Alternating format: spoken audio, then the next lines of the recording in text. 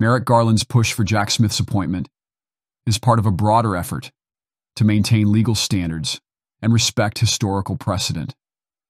However, this move raises significant concerns about fairness and political motivations.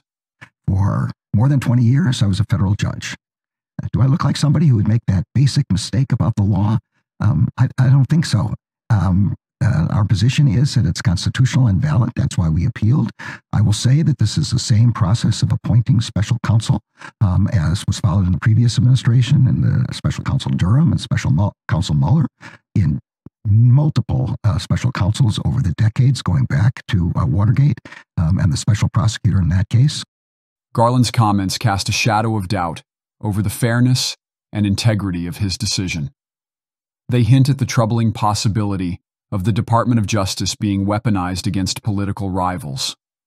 By advocating for Smith, Garland seems to be justifying actions that many perceive as politically charged.